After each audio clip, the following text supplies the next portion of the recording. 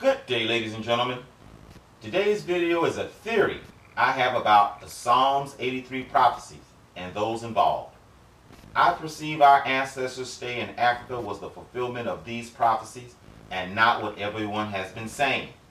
Please forgive me for hammering some of the same points, but I need to give you all of the information needed to vet my theory fairly. This first part is the legwork of my theory with pure African history, with me bringing it home with the Psalms 83 Arab/Ottoman prophecies in part 2. Let's begin, shall we? Quote, according to Wikipedia under slavery in Africa, quote, systems of servitude and slavery were common in parts of the continent, as they were in much of the ancient world. In most African societies where slavery was prevalent, the enslaved people were not treated as chattel slaves, personal property, and were given certain rights in a system similar to indentured servitude elsewhere in the world. Stop. Yes, we were slaves to the Africans before we were slaves to the cracker, but it was a different type of slavery. The Deuteronomy curses did not start here, folks. It started with being taken by a stranger of fierce countenance from far, that spoke a language they did not comprehend. When the white man came in, he was told who the people were because he bought them from established slave runners. When he wrote his revisionary books, they named the people by the area they bought the Africans' personal slaves from. You don't believe me? I know you don't believe me. Let's continue. Quote, when the Arab slave trade and Atlantic slave trade began, many of the local slave systems changed and began supplying captives for slave markets outside of Africa. Stop. I know this is Wikipedia and some of you don't believe in Wikipedia. So let me explain why I use it. First, it is at everyone's fingertips. You don't have to go into a dungeon through cobwebs and blow the dust off of an ancient book to prove me wrong. Second, I use it personally only as a starting reference to springboard my theory research. Two heads are better than one. Remember, the cracker has knowledge. It's the wisdom and understanding he lacks. Third, I'm not trying to get all deep on YouTube. Then you guys will think I'm all stuffy and wouldn't tune in. And fourth, this one is personal between Mr. Charlie and I. See, I figured if I use black sources, for the lack of a better meaning, to prove my theories, the validity of my findings, at least in his wicked-ass mind, is in doubt, thus allowing him to sleep at night. But if I can prove my theories in articles researched by him, written by him, edited by him, published by him, printed by him, distributed by him, or the web page by him, if he is serious about his love for white Jesus, he should be heartbroken with insomnia. As I stated before, it's only a springboard. Let's continue to springboard, shall we? Check out what they know next. I was going to say next, but they know this. Check out what they know next. Quote, slavery in historical Africa, and this is talking about before colonial times, slavery in historical Africa was practiced in many different forms, and some of these do not clearly fit the definition of slavery elsewhere in the world. Debt slavery, enslavement of war captives, military slavery, and criminal slavery were all practiced in various parts of Africa. Stop. So, the African slavery system was so sophisticated, it was not practiced elsewhere in the world. Let's continue. Under subtitle, Forms of Slavery. Quote, multiple forms of slavery and servitude have existed throughout Africa during history and were shaped by indigenous practices of slavery as well as the Roman institution of slavery and later Christian views on slavery, the Islamic institution of slavery, and eventually the Atlantic slave trade. Stop. So, we have at least 3 different institutions from 3 different races and 3 different religions before the cracker even was mentioned. I'm talking about the indigenous Africans, the ancient crackers, the Rome, and the sand niggas. Let's continue.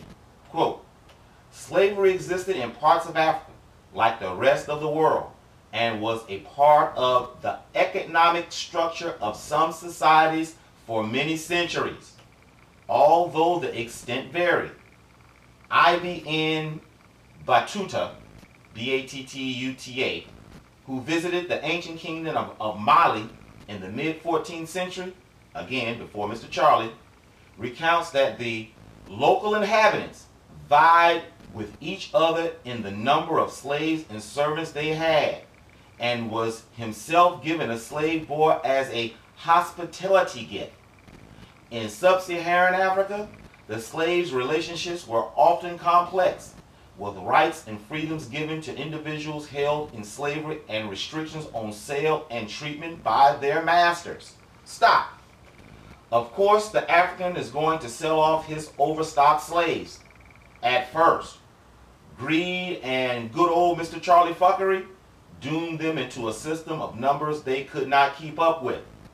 They got rid of all of the people that knew how to get things done for them.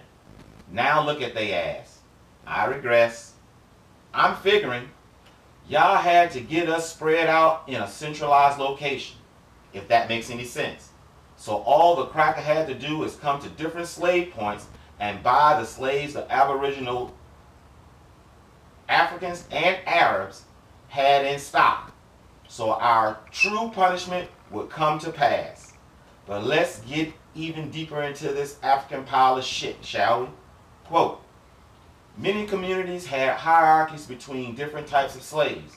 For example, differentiating between those who had been born into slavery and those who had been captured through war. Slavery in African cultures were generally more like indentured servitudes, although in certain parts of sub-Saharan Africa, slaves were used for human sacrifices and annual ritual practices by the citizens of Dahomey, D-A-H-O-M-E-Y. Slavery were often not the chattel, which is personal property, of other men, nor enslaved for life. Stop. Again, this proves our storage in Africa was not the beginning of the Deuteronomy 28 curses. I have a theory of what really happened to our people in Africa. I would love for you to vet it for me, but that is for the end of the video, because I need to use all the evidence we gleaned to support it. You guys are a tough crowd, I already know. Let's keep going, shall we? Quote, the forms of slavery in Africa were closely related to kinship structure. In many African communities where land could not be owned, enslavement of individuals was used as a means to increase the influence of a person had and expand connections. This made slaves a permanent part of a master's lineage, and the children of slaves could become closely connected with the larger family ties. Stop. Again, we are talking about an era before the blonde-haired, blue-eyed devil needed slaves in the United Snakes of America. 2 trigger phrases back to back. Watch out for the closest white person. If they have to reboot, you cannot reason with them. You cannot bargain with them. They feel no pain. They have no empathy. They have no remorse. So be on the lookout. But are you starting to understand the complexity of the hundreds of years we lived among the heathens before being sold to who they thought were white ghosts? Something happened. Something happened to change. And I believe not being able to own us for life had something to do with it. Just like it had something to do with the worst crackers in the annals of history after they couldn't own us for life. One thing for sure, we know the history the crackers told us in school of butt-naked wild Africans warring and picking each other off just to sell to Casper for wine, pure white women, and song, trigger image, are nothing more than lies, vanities, and things of no profit. Now, I'm not saying this very thing didn't happen. In fact, it was prophetic and fulfilled. I'm just saying the way the cracker put it, the Africans were a bunch of, well, just think of Birth of a Nation, but African style. No, it didn't go down like that. Let's continue. Listen up. Quote, children of slaves born into families could be integrated into the master's kinship group and rise to prominent positions within society, even to the level of chief in some instances. However, stigma often remain attached, and there could be strict separations between slave members of a kinman group and those related to the master. Stop. Bingo. So there were some, enough to require being referenced, that were children of slaves that excelled and became the best. Surely that had to make the master sad and his blood relatives angry and spiteful. To the point, strict separations were required. Please remember this extremely important fact. You will see it again in my summary. But wait! Under the subtitle Local Slave Trade, quote, several nations such as the Ashanti of present-day Ghana and the Yoruba of present-day Nigeria were involved in slave trading. Let me say that again for you cats and kittens out there that come in my damn comment section talking about that shit with these damn Africans. Several nations such as the Ashanti of present-day Ghana and the Yoruba of present-day Nigeria were involved in slave trading. Groups such as the Amabangala, Imbangala of Angola, and the Nyamwezi of Tanzania will serve as intermediaries or roving bands waging war on African states to capture people for exported slaves. Stop. Don't worry, I'm going to back this up with the Igbo thrown in for good measures. I told you guys this when I first started doing videos.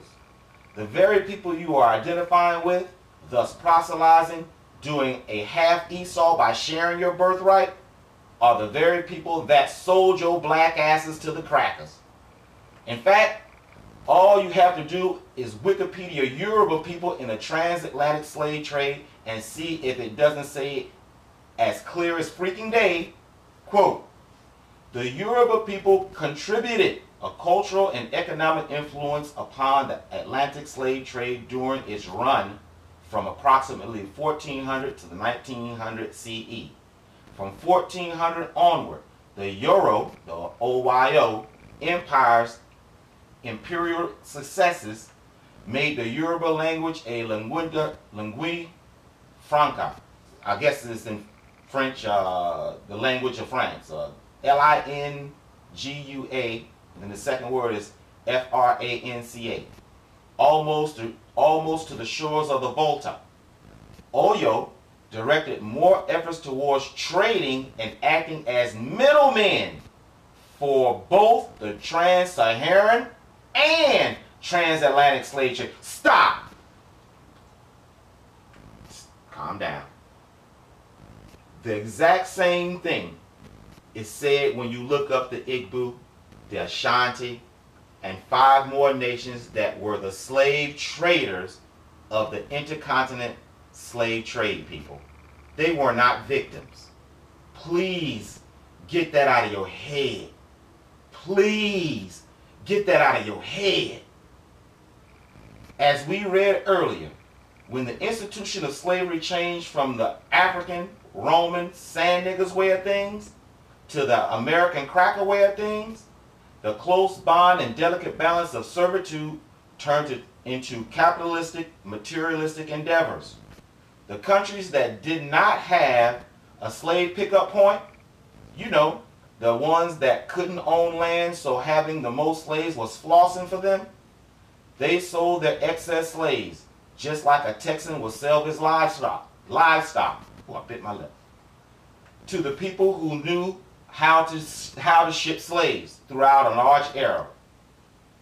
That is the Yoruba, the Igbo, the Ashanti, etc.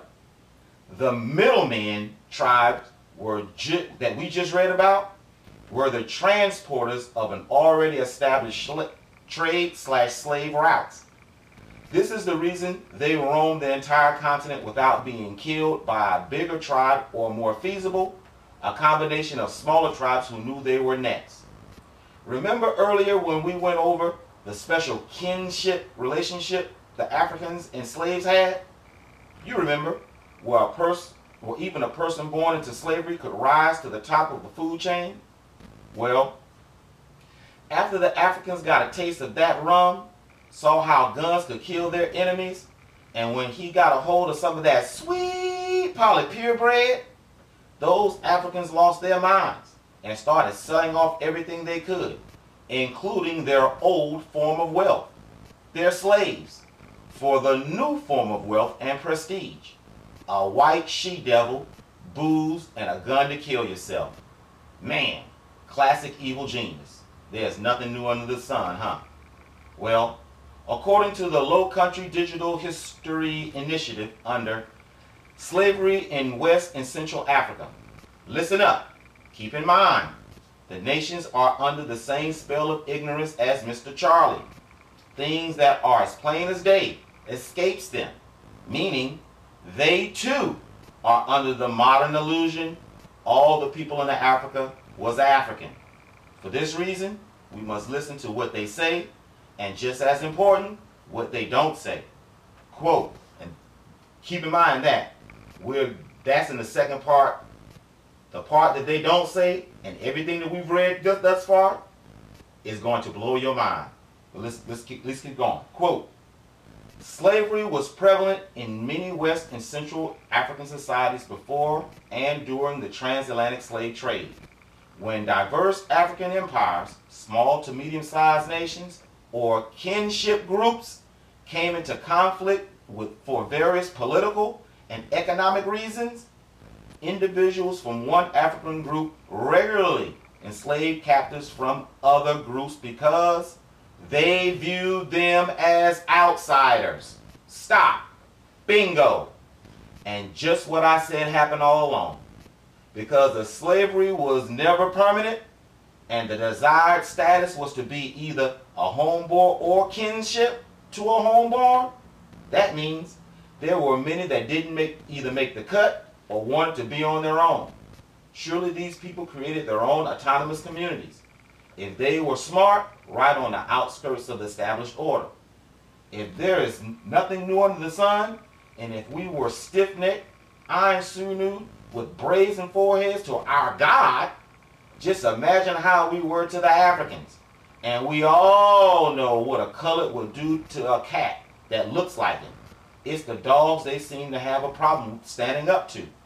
Surely if the squabble is political, economics is the seed of discourse. They go hand in hand. And as we just read, the Africans settled the problem by enslavement/servitude, the smaller problem. A bloodless war and amalgamation in one swoop. How do I know I'm on the right page? Because it says they did things this way without regret or remorse because they viewed them as outsiders, which can only mean one of the party in question is not from around those parts, if you know what I mean. Just in case you didn't believe the information just given before, here's a short summary to back it up. Let's continue, shall we? Quote, West and Central Africans elite and royalty from slave-holding societies even relied on their kinship groups, us, ranging from family members to slaves, to secure and maintain their wealth and status. By controlling the rights of their kinship groups, us, Western and Central African elites own the products of their labor. In contrast, before the transatlantic slave trade, Western European elites focused on owning land as private property to secure their wealth. They held rights to the products produced on their land through various labor systems, rather than owning the labor as chattel property. Stop. Wait. If I look at that last part with an analytical eye, I can deduce when I get to the least common denominator, mind you, the cracker learned how to use slaves for labor equals wealth from the Africans. Or maybe it was someone else. And I am leaning towards the someone else part, part 2. Remember this part. I will explain later. Hearing this also cements my understanding of the Africans sold off their excess slaves, but went too far and sold off all the people who know how to get things done. Do you really think the cracker taught us how to do anything? Hell no. We came here knowing what to do and already had immunity to the conditions. What? You think that was a coincidence too? This could only mean the crackers knew exactly who they were getting. In fact, sneak peek into my summary. I believe they knew exactly where to find us and specifically asked for us, or should I say, bought us from a middleman. And it ain't who you think. Through the scriptures, and it's not the Psalms 83. Though our entire Middle East series is dealing with those exact same nations. But that's for the summary. But did you notice the same sentiment echoed of the delicate balance of African to outsider before the cracker? I'm going to cut this reference off here because I want to shift your attention to the Encyclopedia Britannica and see what it has to say about the situation. Remember when the earlier reference material said certain specific African tribes were known to roam the landscape and war against the people to snatch slaves? Remember when I said I think that was a big lie and those tribes were the intercontinental slave transporters? Check this out. Under African intercontinental slave trade, quote, beginning in the late 16th century, the ARO, the A-R-O, built a complex network of alliances and treaties with many of the Igbo clans. They served as arbiters, A-R-B-I-T-E-R-S, in villages throughout the Igbo land. And their famous oracle at A-R-O-C-H-U-K-W-U, located in a thickly wooded gorge, was widely regarded as a court of appeal for many kinds of disputes. By custom, the ARO, A-R-O, were sacrosanct, S-A-C-R-O-S-A-N-C-T. According to Google, sacrosanct means especially of a principle, place, or routine, regarded as too important or valuable to be interfered with, impeachable, untouchable, inalienable. So let's keep going. So we know who these people were. They weren't to be touched with. They wasn't to be touched throughout all freaking Igbo land, thus Africa. But let's continue. Quote, by custom, the Aro were sacrosanct, allowing them to travel anywhere with their goods without fear of attack. Alliances with certain Igbo clans who acted as mercenaries for the Aro guaranteed their safety. As oracle priests, they also received slaves as payment of fines or dedicated to the gods by their masters as scapegoats for their own transgressions. These slaves thereby became the property of the Aro priests, who were at liberty to sell them. Stop! Are you smelling what the old scribe is cooking? These cats weren't making war with people. They were being protected by the intercontinental slave traders to move their product, plain and simple. There were no bloody wars and such at that time in history in the African people. How do I know? Because like most people my age, I watched the movie Shaka Zulu, and he was born in 1787. I remember the moment the light bulb went off for me when I'm watching the movie. You know, when I realized the Africans had bloodless wars before the heathen crackers gave him the modern weapons and created the bloodlust that followed. I remember the scene all too well. The tribes were positioning themselves on the grassy hill. It was though whoever could get the best position won. But not Shaka after being possessed with the white man's spirit of war. Shaka ran up to the man and stabbed the shit out of him. Nobody knew what the hell he was doing. That changed my viewpoint on the Africans for life. I still hate them, but I knew they were not the savages the cracker wanted me to believe. That's before they were infected by the white devil disease, that is. And everybody on the face of the planet know, once you go white, there will always be blight. Nothing for you will ever go right. You will forever have to fight, but never have true might until you finally see the light and learn how to bite. And I mean really, really tight. And tell him to go fly a kite. But that's only if you might lose sight and fuck up and go white. Now, to prove to you the sheer number of slaves, the very people you forced your birthright on were slave runners, and their land was chock full of slaves before the cracker. Well, check this. Did you notice when I said you force your birthright? I said it like that because those people don't give a damn about you and will tell you to your face you are not his brother. That's when his wicked ass isn't trying to fleece you, mind you.